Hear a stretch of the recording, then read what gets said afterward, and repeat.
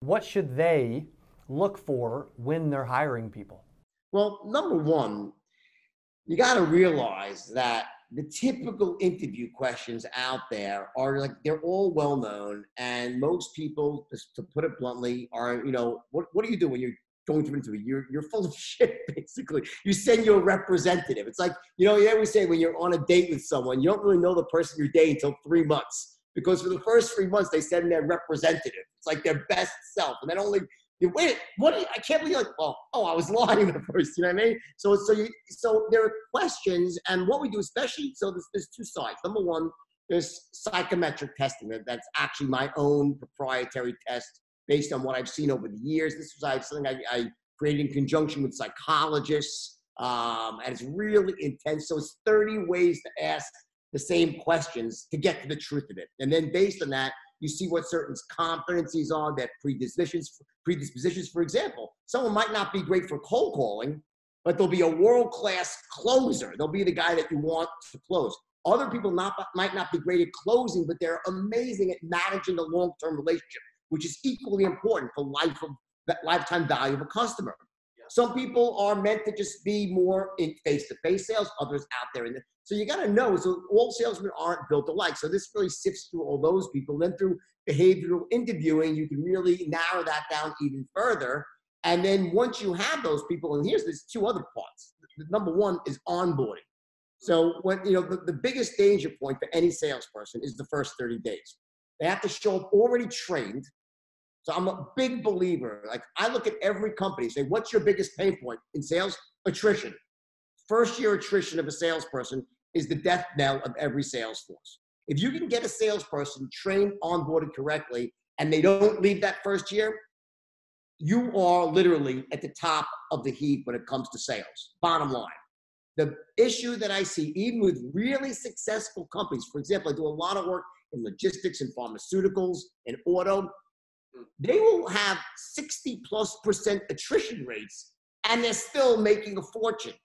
That's how insane it is. Sometimes I had a company that had an 85% attrition rate. They were hiring 300 salesmen a year and blowing through 85% of them before I got involved. All right. And they're a $1 billion company. Yeah. So just imagine the impact it has on a company's bottom line when you can choose who are the right people to actually hire. B, make sure they're trained to a razor's edge on your industry-specific items before they show up. Onboard them correctly, and then also coach them. We also coach them afterwards, free of charge for a period of 2 years to make sure they perform. So to me, that's a formula for success. Of course, skill set, that's part of the training, but you got to get the right person as well. Yeah, I mean, when you talk through like finding the right people, sifting through, and you and your team, when you do, how do you end up identifying the right person? Do you use like a disc assessments? Is there a certain? No, I use my own. No, this doesn't work. I found that this doesn't work at disc. I think it's mostly. No offense. I just think that my system, my test is proprietary just for sales. So if you're looking to hire psychologists or office workers, don't use what I do. I specialize in one thing to do better than anyone in the world. That is, I know salespeople. I know how they tick, and I spent years unpacking that into a scientifically proven formula of how you spot out someone. This is just a predisposition to succeed. It does not mean they're going to succeed. They need to be trained. They need to be onboarded correctly, and it's that first year in the life of a salesperson. The reason that's so important is because of the way the belief systems work. Success begets success. When someone goes into sales and they fail in the beginning, they start to develop limiting beliefs about themselves, their capabilities, and it becomes a sort of self-defeating cycle here. So it's critical that the first experience that someone has in sales is a good one. Now, granted, there's many people, and I made my living taking people who were failing and making them succeed. But if I'm talking just from the company perspective and an experience at a company, the key is you want them starting off on the right foot. So to me, the worst thing a company could do is to put people out there in the field or on the phone who are not ready, who don't know what they're doing. A, it's destructive to your brand because they say stupid shit. They say, they do stupid things, right? And two, you find people who could have succeeded with the right training and if they had the skill sets to close and knew the product well enough, Yet you self-sabotage because they start off with the wrong foot, they never get going, and that spreads throughout the sales force. And that's why you have so many subpar sales forces out there. So it's, you know, it's not like it's just finding the right person. It's finding the right person, making sure they're trained correctly, onboarded correctly, and this, especially that year one attrition is the crucial part for anyone who owns a company, and also for this, for you, the salesperson yourself, because the bottom line is how you perform in the beginning is going to set the stage for a cycle of belief building that propels you to being a top producer. Absolutely. I totally agree with everything you're saying. From a confidence standpoint, you can just totally crush it. You know, I love that. I love that. That's really good. Well, when you look, I want to jump to the straight line for a second.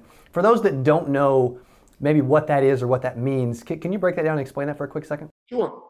So the straight line, that's the actual sales training aspect to what I do. And I think it's probably the most well-known system in the world. It's been, you know, obviously I'm gonna have the benefit of a movie where Leo DiCaprio is with my logo, straight line in the background, sell me this pen, right? But what the straight line really is, it's a backwards way of looking at selling. Meaning rather than saying, you know, it's like, okay, I'm standing at the front. What do I do here? I got to close this person. It's imagine a person that bought. What would they have to hear? What things would they need to know? What would they want to see before they said yes? So you say, what elements have to line up in another person's mind to get them to say yes? And when you have experience this, you'll quickly find out there are just a few things, it's not a million things. There are 3 things, core elements that must line up in every person's mind before they buy a product. And then there are a couple of ancillary things as well for the tougher closes. So that's one part of it, is what are these 5 core elements that must line up? What are the things that you have to say to essentially get them to line up? So the straight line, essentially, imagine it's the shortest distance to 2 points is a straight line, right? So the philosophy is that at the beginning you have the open, at the end you have the close, and the straight line represents the perfect conversation. Imagine like an objectionless close where the person was a lay down. They were almost pre-sold before you ever opened up your mouth to speak. And as a salesperson, if you knock on enough doors or make enough calls, eventually you're going to find people who just, oh yeah, great, oh my God, they're almost pre-sold to the easiest closes of all. So that represents that perfect straight line sale, an objectionless close where the prospect agreed with everything you said. And the only problem is that those are few and far between. In the real world of sales, people have objections, they have questions, they interrupt you, they cut you off, they have concerns. So you as the salesman want to keep them on the straight line. They want to go off the straight line. So what we have is this methodology that gives you boundaries above and below the line of how far the conversation can stray off of perfection before you lose control of the sale and start spiraling off to what I call to Pluto, where you're talking about the price of tea in China or things that have no relation to the sale, or down here to your anus. Not a good place for salespeople to be. The point is that what I realized, there was this magic moment I had when I couldn't get my guys to, this is 30 years ago, right? When I was trying to train my first 12 salespeople, and I was already teaching an amazing system. It didn't have a name, but I was a great sales trainer even then. But I had switched from selling average moms and pops to the richest 1% of Americans. And the sale was infinitely harder. So it was a really tough sale. So the system I was teaching, the old one, yeah, it was good enough to close average moms and pops. But take the same type of sale to super rich, the system broke down, it collapsed. So I had to invent a new way of training salespeople, because here's what was happening. I was calling the same, and I was closing 50% of the people I spoke to. My junior partner, Danny, was calling these people. He was closing 30%. Yet my 12 average kids who had barely clawed their way out of high school, they were closing 0. Same leads, same script, same phone calls, selling the same product. I'm closing half, they're closing 0. I couldn't understand it. And that went on for a month.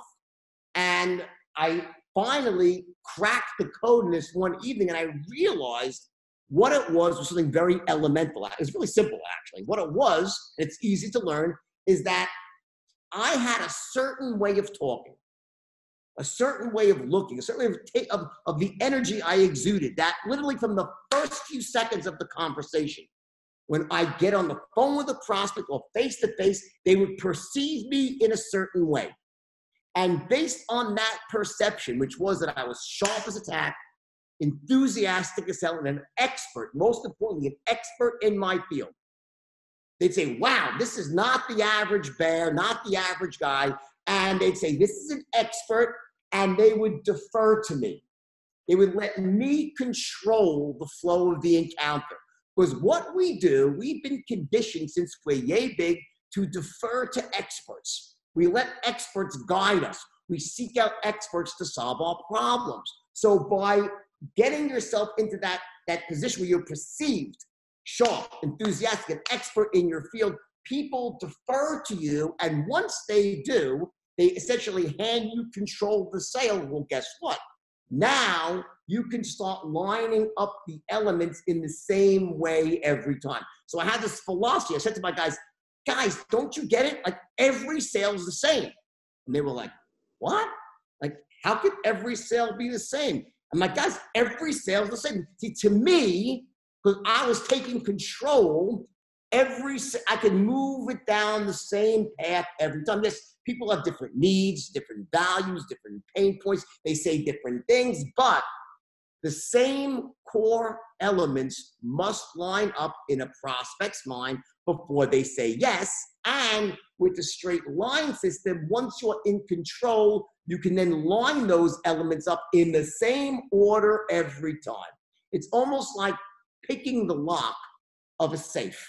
The way you crack a safe cracker cracks a safe. He puts his ear, spins it one way, click, he hears a number. Does he try to open the safe? No, he knows there's more numbers. He spins it the other way. He hears the second click. Spins it the third way. Here's the third click, and then he tests it. That's when you ask for the order. If he got all three numbers right, the safe opens. If it doesn't, what does he do? Oh, damn, it's uncrackable. No, he goes back to the beginning, and he tries the three numbers again. So with the straight line, we have a very similar tactic we call looping. We loop back and try again. And every time you essentially run these patterns, you're cracking these numbers of his buying combination. You ask for the order is essentially seeing if the safe will open, and when it opens, victory. That's the shortest way to explain it. And it's so simple to learn that when I teach it to companies and to people, like they have these about 30 or 40% uptick in close rate in a matter of days. That's just in days, and much more after. It's a very simple system. And the reason it's simple is because it had to be, because my guys were basically morons. They were not NASA scientists. They were kids that barely graduated high school. They came from poor families. They could barely walk and chew gum at the same time. In the movie, it was very accurate. They were that fucking dumb. All right. So because of that, I had to invent a system that was so simple and so intuitive, so easy to learn that even a moron could learn it because they were morons. Bottom line. Hey, you're making some big money, right? Your wallet's getting all fat. You're getting excited when you go to the bank. What are you gonna do now, right? You need to know some tax strategies. I got the video for you. Click on that with my buddy JD Frost, and I'll see you there.